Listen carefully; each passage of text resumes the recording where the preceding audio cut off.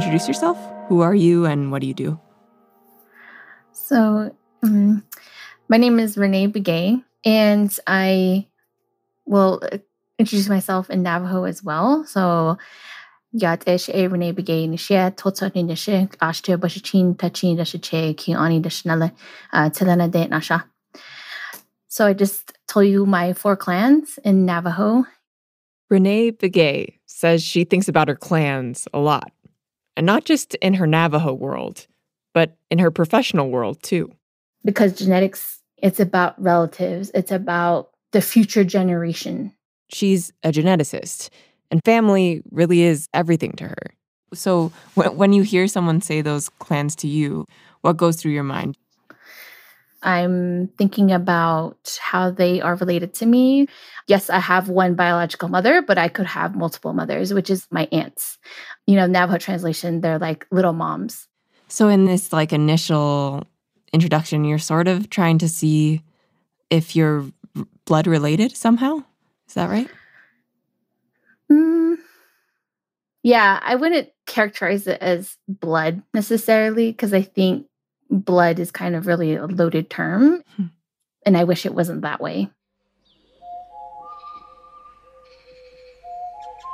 I wanted to talk to Rene because being both Navajo and a geneticist is a pretty rare combination. The Navajo Nation actually banned genetic research from taking place at all on tribal lands. So Rene sits at the center of 2 worlds that have been at odds with each other for a long time. But recently, the U.S. government has tried to change that. They conducted these engagement meetings in the city, and this was in Denver. In 2019, government officials invited Native Americans to a meeting in a federal building in downtown Denver to essentially make a pitch to them for a new, ambitious genetic research program. This was obviously right up Rene's alley, so she decided to go. I knew there was tribal leaders there from different tribes. And she watched the scene unfold. Tribal leaders sat at a rectangular conference table facing each other as a group of white women dressed in business casual began their presentation.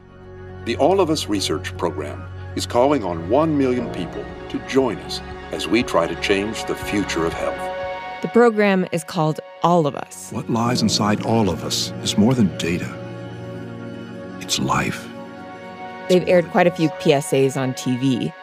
What they're trying to do is recruit people to take part in this huge study from the National Institutes of Health. They said the goal of All of Us is to create healthcare that is individualized for each person. Instead of one size fits all. By gathering health data from 1 million people, our country's best researchers will be able to develop treatments that are as unique and complex as we are. To accomplish this, they want our family health history, our geographic location, and samples of our spit, our urine, and our blood to create a giant genetic database. And what we find there will unlock mysteries, heal the sick, and eradicate disease. I think it sounds like a really great idea, right? Really catering healthcare and medicine to an individual, because I know I'm not like anybody else. It is important for minorities to be a part of this, or we will again be left with medications that are created for really other populations. Why not? Why not participate? Why not be part of it? They never really said, this is a biobank. This is a place where things are going to be stored, like biospecimens and data. It was very superficial language, and I still don't think tribal leaders understood what they were doing. Then the presentation was over. Somebody did ask for more clarification. They basically said, well, it's on the website, and here's the link. This meeting was part of a big outreach campaign by the NIH. They worked with many Native leaders and researchers to try and connect with their communities around the country in a meaningful way. But according to Rene, tribal leaders at this particular session in Denver still did not seem like they were on board. They kind of were like, okay, this program seems okay, but I don't know. I just don't understand it fully. And they just kind of were like, okay, whatever, do what you want. because the US does whatever they want anyway. I think that's the wrong way to go about it.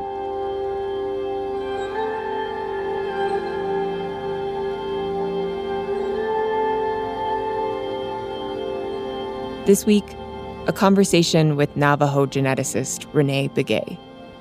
We go back and trace the story of how the field of genetics lost the trust of Native Americans, and how Rene walked right into that same field, and what she thinks the future of genetics could look like. I'm Julia Longoria. This is The Experiment, a show about our unfinished country.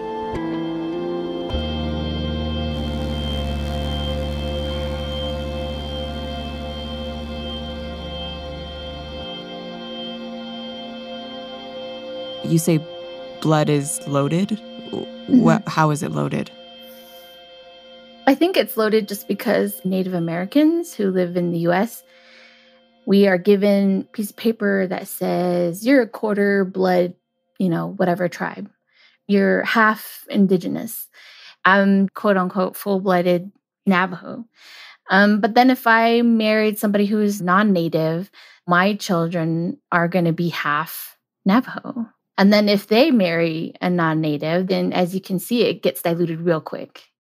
At certain points in our country's history, blood has been crucial in deciding who is Native American and who is not.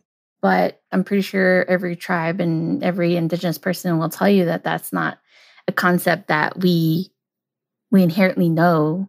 She says one reason blood is loaded is that blood quantum, or percentage of blood, has been used by the U.S. government and sometimes by tribes themselves to tell people they're not Native. But saying you're 50% or 25% or 2% Native blood fails to describe what it really means to be Native. We're more complex than just our blood. We have our languages, our traditions, our ceremonies, our, ways of thinking, ways of knowing. And I will say that I think a lot of people want to be Indigenous and have Native American DNA, but they don't want to live an Indigenous life. I mean, you can't want to be Native, but without living the life of a Native individual. Long before she even thought of going into genetics, Rene grew up in rural Navajo towns outside Chinle, Arizona. My mom was the second oldest, and she's the female, so she's taking on that role of the head of the family because our culture is matrilineal and look to the female to, make decisions, to guide. And it's not an easy position. She was always the one that brought me to ceremonies. Ceremonies last all night. It's equivalent to kind of going to church, right? When you go to church, you pray and you think about things that you want and things that you do have and things that you're grateful for. And that's very similar to what happens in ceremony. But from when I was a little kid, probably before I could walk, I was in those ceremonies, learning, listening, seeing, engaging with all kinds of relatives and really coming together in a social setting where we relied on one another to put this event on, right? You can't do it alone. And if one person doesn't do their job, then all the pieces don't fit in place and you learn, where you fit. From an early age, Rene was taught, by example, that she was part of something bigger than herself. She was part of a larger family and part of the natural world around her. I was taught growing up to make sure that I am centered. And there's this word called hajon. And it means everything around you, above you, below you, in front of you. And everything's in balance because we are sacred as human beings. So are animals, so are plants. And so is water, so is the land. Like we're all living beings. And we all have a place in this world. And if you start messing with that, who knows what's going to happen. But messing with the balance of the universe, in a sense, is what scientific research is all about. Scientists investigate, dissect, and sometimes even tinker with nature in order to understand it or harness its power. You're a genetic researcher, and I just wonder, why do you do what you do? Like, what made you fall in love with genetic research? So I guess I should start by saying how I got started. So I actually went off the reservation for high school on a border town in Flagstaff, Arizona, and it was a difficult decision. I just felt like I wanted to really focus on my studies and focus on going to school and getting as much of the opportunities that non-natives had. So she went to Coconino High School, a pretty big public school, and enrolled in the science and technology track. And we had a whole room dedicated to like the science lab, where she was first introduced to the scientific method. We created these parachutes for eggs, and we had to make it as light as possible. And then we walked up the stairs to the top of the high school building, and we would line up along the edge. Our partner would be on the ground, and we would, hold the eggs in the air and drop it from the top of the building. And the goal was to make sure that your egg does not crack when it hits the ground. It appealed to me because it was hands-on. It was something I could see, and it was really neat to see, okay, I built this, I dropped it, I put in the calculations, and this is what I can determine based on that. And did your egg crack? No, luckily. It was so fun that I thought, okay, this is what, science is all about, so that's what I'm going to do. And ever since then, I was hooked. She went on to study biology in college. I didn't really know at that time there was a concept called research. But then I saw a flyer that said, do some research for the summer and get paid. So I said, okay, if they're going to mentor me and pay me, then why not? And I was in a lab that looked at chicken embryo hearts. This was the second egg experiment of her career. It looks like, eggs that you'll cook in the morning, but obviously you shouldn't be eating these. But you crack the eggs and go under the hood, and then the chicken embryo literally lays on top of the yolk. And the point was to figure out, how does the heart develop? And part of the way she helped figure that out was to try and see what stopped the heart from developing. I just remember doing hours and hours of clipping a certain part of the chicken embryo's heart. It would just be the tiniest little speck for at least 3 hours straight, and my eyes would go cross-eyed at this point. I wonder, when you were first clipping those chicken hearts, did you feel any hesitance about it? Did you kind of think about your upbringing at all in those moments? I did, because I maybe that's another reason why I was kind of like, what's research? Because it was something that I didn't think was something I should be doing. This was potentially going to be an animal. If I'm dissecting these embryos, will it mess with me mentally, physically, emotionally, spiritually? Is this something that I need to be doing? Is it that important that I'm willing to, maybe forget about where I came from? I told my family about it, and I engaged in ceremony and prayer just to make sure that I was being protected against anything that could harm me. Potentially hurting the development of a living thing felt like it violated her upbringing. She was, in a sense, messing with the balance of things. But maybe it had some greater benefit? I thought about it in the context of, okay, it's related to heart disease and heart development, and my people have heart disease, high rates of it. So if I participate in this research project, then maybe I'm advancing our knowledge about heart disease. By this time, Rene was ready to think about grad school and which biological field she would specialize in, when a lab in Denver approached her to do genetic research. During this time, I was taking a genetics course, and, I didn't do so well. I got a C in genetics, and I was like, genetics? I don't know if I can do that. But she decided to give this job a try.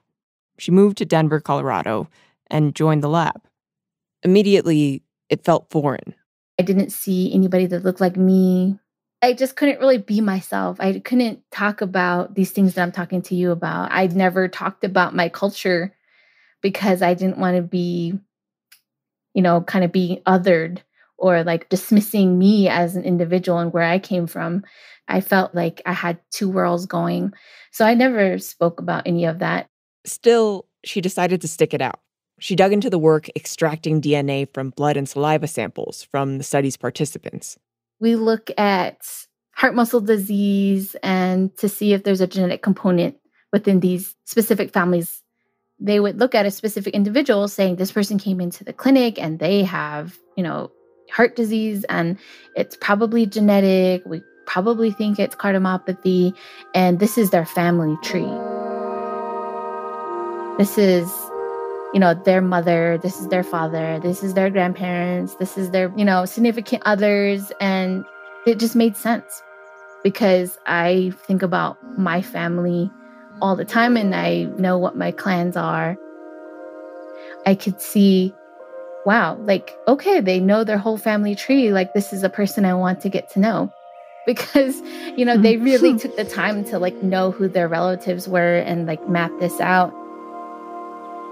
So that's kind of where I could visually see I could really get into this because it's about family. It's about relatives. It's about the future generation.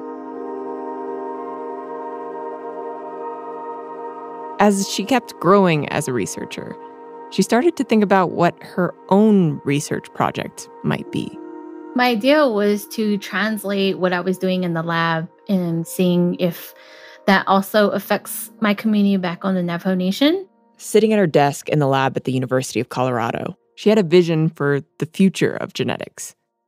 What if she could harness this field that felt cold and hierarchical and distant from her people and make it theirs?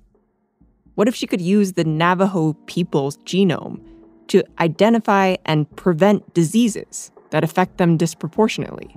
And sitting there in that lab, she took her first step to achieve that vision. I just Googled genetic research on Navajo Nation. And what she found? And it turns out there was a moratorium on genetics research within my tribe, which I had no idea.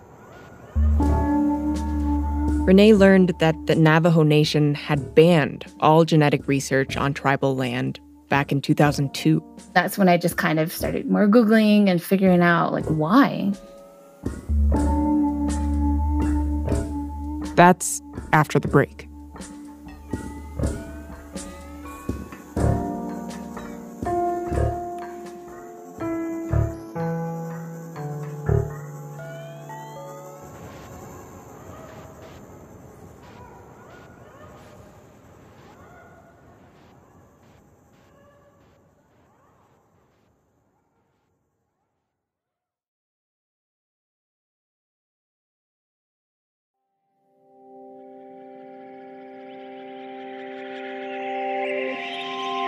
I'm Julia Longoria. This is The Experiment. And we're back with Rene Begay, a Navajo genetic researcher who hoped to use genetic science to help her own people. It never occurred to me that genetics research would be banned on the Navajo Nation. My family didn't know about it. I mean, there's still people today that don't know about it. So she kept Googling. How did this happen? She traced the history of genetic research back to when scientists started figuring out how the human genome affects our bodies. Everybody jumped on the opportunity to do sequencing of just anybody. Scientists believed, and confirmed in some cases, that they could determine this is the location on the DNA that makes hair blonde. This little part here is what decides whether people are tall or short. This part over here means you're vulnerable to heart disease or certain cancers. And there was a hunger to find out more. We're going to find out all the answers to diseases, and we're just going to sequence everybody, and everybody's going to be okay with it. And I think researchers didn't think about the issues around it, the ethical issues, the cultural issues, social, legal. They just kind of jumped in. And Googling, she came across one crucial example of this. I have a Supai tribe who live in the Grand Canyon. They're a pretty small tribe, and they're really remote. And they wanted to figure out why diabetes was running rampant within their community. So in 1989, the Havasupai tribe connected with a genetic researcher at Arizona State University. The community consented, verbally or written consent, to collect samples. They wanted researchers to take those samples and figure out, why are we getting diabetes at this rate? Is it something in our genetics? I'm sure they were thinking, okay, well, maybe it'll take like 3 years, and then we'll get some results back, maybe. But intended for the researchers to come back and at least give some updates. A year passed, 3 years passed, and then almost 15 years passed. And the researcher never came back.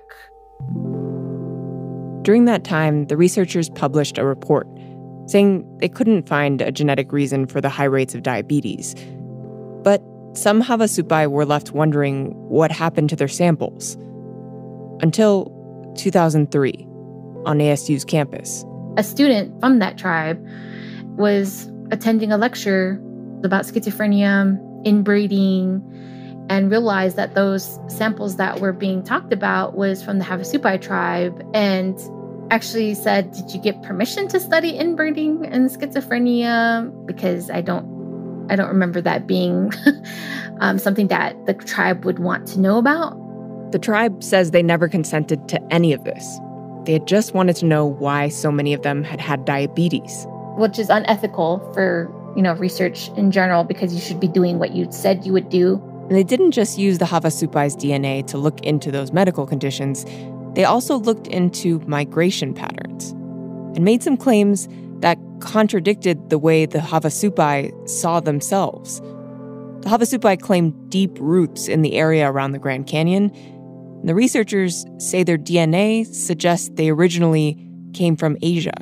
A lot of tribes have their own histories and their own ways of thinking and knowing, okay, well, I'm inherent to this land and where I come from because of my origin stories, because of the traditional stories that have been passed on. And genetics is trying to, in some ways, kind of dismantle that and contradict it, or say, well, those are just stories. And for the Navajo people, what happened to the Havasupai only reinforced their concerns. The indigenous populations, we've already been exploited for our land, our ways of life. I think they just knew that we don't want to be poked and prodded. So they just kind of put a stop to it and said, we have the power, we have the sovereign right to put a moratorium in place. So we're going to do it and just tell people no. And as you were learning all of this on your Google search, how did it make you feel?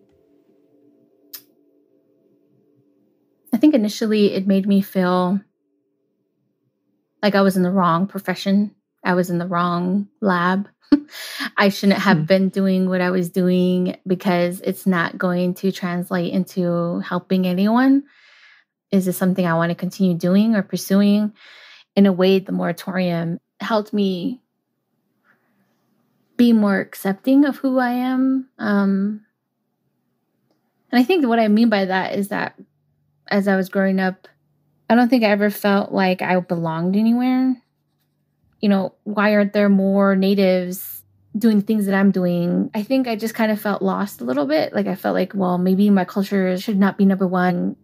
But then once I read that the moratorium was in place and the reasoning behind it and their citation saying, well, because, humans are sacred and DNA is sacred, that really resonated with me. And I said, oh, yes, like I really resonate with that. And that is so true because that's how I was raised. And I think from then on, I just really felt like, yes, like this is the way I'm thinking is important and what I'm doing is important. And the moratorium kind of confirmed that. And then I was thinking, well, I'm in a genetics lab, so maybe this is where I'm meant to be. Basically, if not people like her, who would represent a Navajo point of view in the genetic field? I just know that we need more Native voices in genetics research that have a unique point of view. And I want to bring that to the table. So why not try and stick around and impart my knowledge and my experiences into this space because, all the other white scientists have been doing that for years, so in decades. So why can't I, bring my experiences and what I think to the table as well?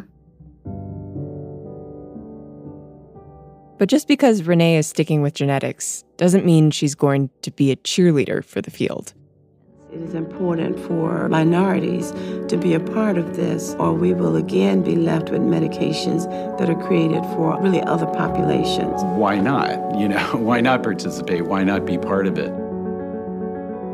I wonder, what happens if the Navajo Nation is left out of this large database of people all over our country, information about their genetics, about their environmental concerns to try to improve health outcomes?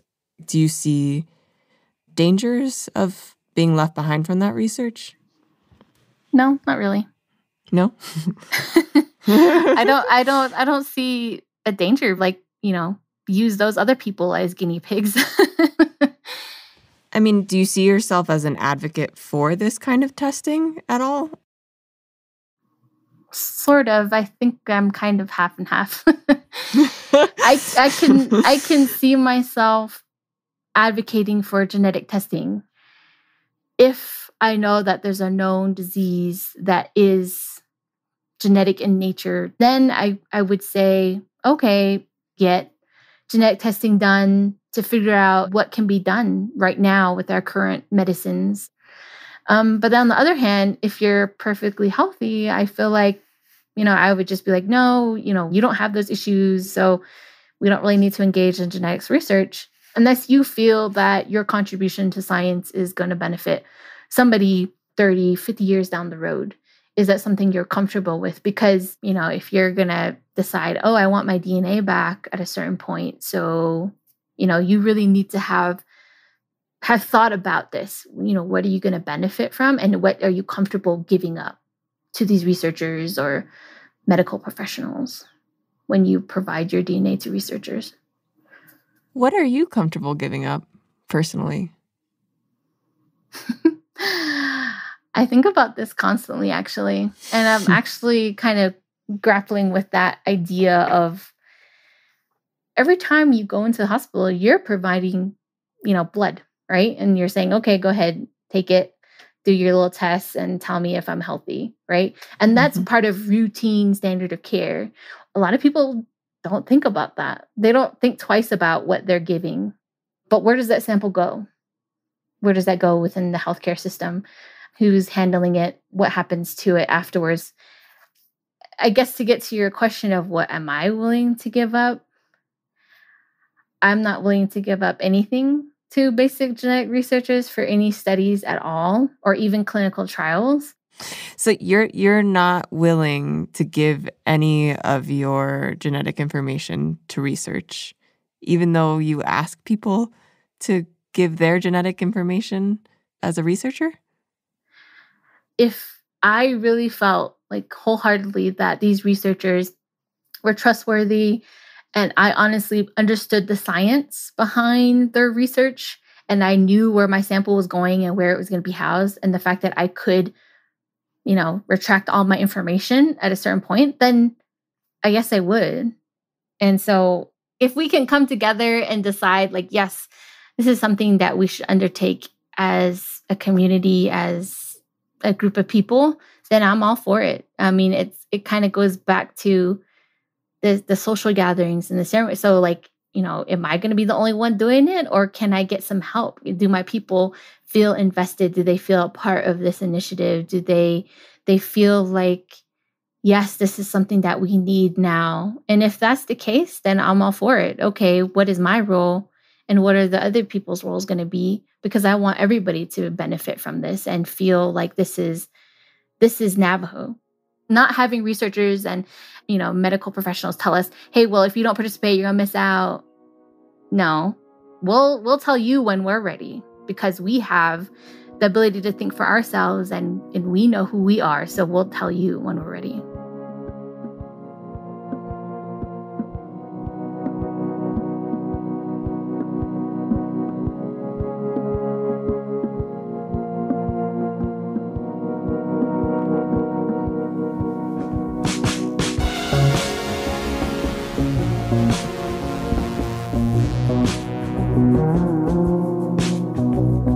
Rene Begay is pursuing her Master's of Public Health at Johns Hopkins University.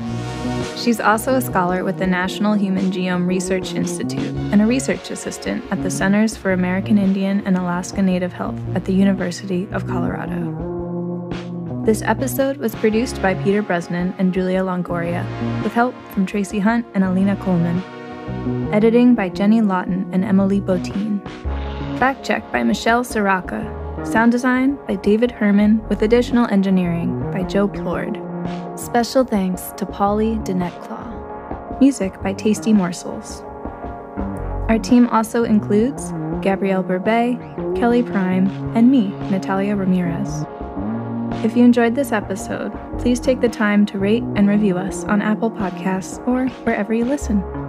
The Experiment is a co-production of the Atlantic and WNYC studios. Thank you for listening.